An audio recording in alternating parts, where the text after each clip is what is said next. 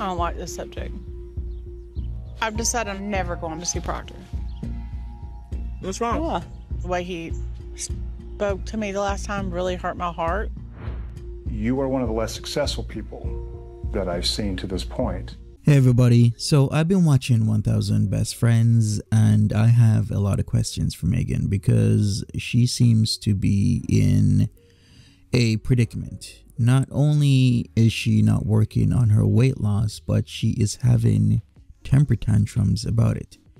So we've seen that Meghan vowed to never step on another scale after her weigh-in with Dr. Proctor took an emotional turn. We saw her storm off as her friend pleaded, "You'll die." Now, if you didn't know, but I'm sure you did, 1000 Best Friends is back, right? Made a comeback to TLC with the premiere of season 2, and I've watched the first and the second episodes. However, things could soon be coming to an end for 43-year-old Meghan Crumpler, who left discouraged after a weight loss meeting. But why? Before she was doing really well. At her height, she was almost 500 pounds and she lost essentially 100 pounds. And I'm just wondering what is going on with Meghan's life that she is not trying to try. As we all know, 1000 Best Friends follows the lives of 4 friends as they embark on a major health kick in the hopes of transforming their lives with weight loss. And with the help of Dr. Proctor, the friends help to motivate each other in their battle with morbid obesity. However, despite shedding more than 100 pounds, as I've just said, Meghan revealed she no longer had interest in tracking her weight loss. But what is the decision behind that? Her decision came after an emotional meeting.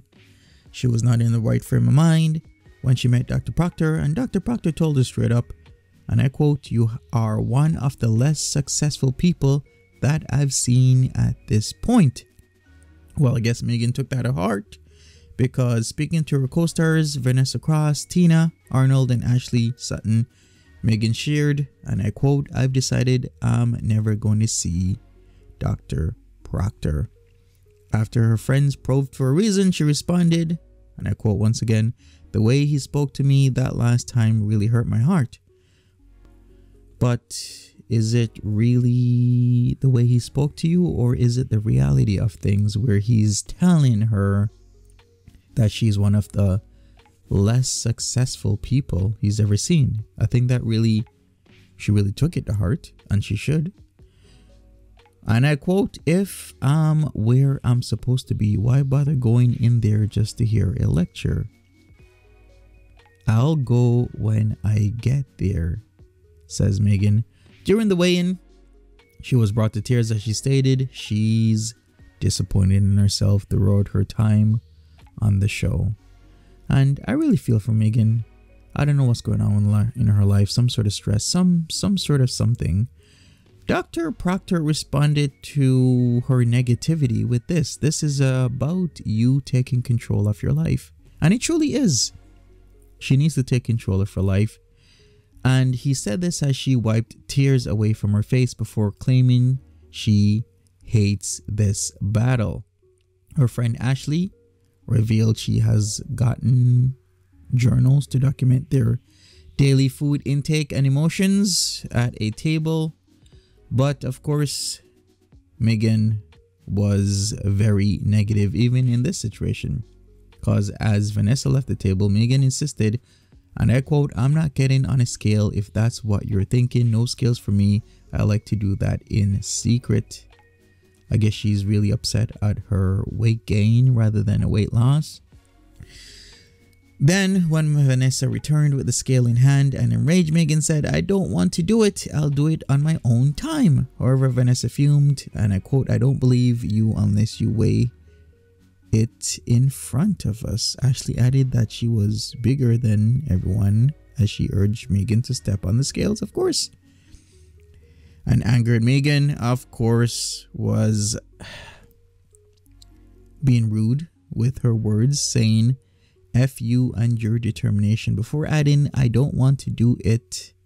Take no as an effing answer." Now this is just completely rude. Ashley, of course, hit back saying, I understand that Dr. Proctor said some very triggering things, but the reason that you don't want to go to Dr. Proctor is because you haven't lost any weight, which is really being realistic. If we boil down the anger from Meghan, the reality is it's because she's gaining weight and not losing weight. Because if she was losing weight, of course she's going to be seeing Dr. Proctor. If she was doing the right things, of course she's going to go and see Dr. Proctor. Boiling this down, it's all about the weight gain and not the weight loss. That's the effing reason, Meghan added. After becoming overwhelmed, stormed off from the table, shouting, I'm done. You're not taking no for an answer. I'm done and goodbye. Vanessa then, of course, shouted, I love you, but you have to lose weight or you're going to die. You told me the same thing, while Meghan threw her journal across the table. Very upsetting set of circumstances has occurred here. I do feel for Meghan. I feel for all these ladies in a journey to essentially save their lives, because if you are obese, if you're morbidly obese, overweight, then of course you're gonna be at risk for an early death. And if you're morbidly obese and overweight and something happens to you where you become immobile and bedbound, you're practically in the grave, because the statistics, the odds are clearly against you when it comes to things like this. So I do feel for Meghan. I mean, season 1 was great for her. Season 2 start not so much, but then again, we always got to have the drama in TLC shows, right? So is she really that upset, or is this just a ploy to create drama around her character?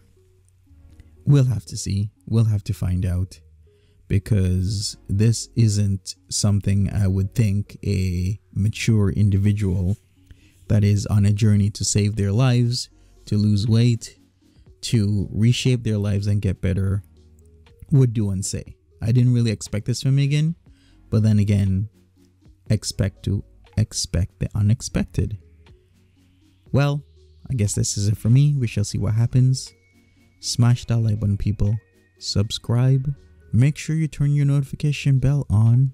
Also, leave me a comment. I'd like to hear what you think about this new season of 1,000 Pound Sisters Season 2 with all your favorite ladies. Even in fact, tell me who is your favorite lady from the show. I'd also like to hear that. It's important. Leave me a comment. And hey, hopefully you're okay. Hopefully you're in good health. Hopefully positive vibes are surrounding you. And hopefully everything is alright. And if not, well, positive vibes your way. Because I am out. Take care of yourselves. Bye-bye. And come back for more content.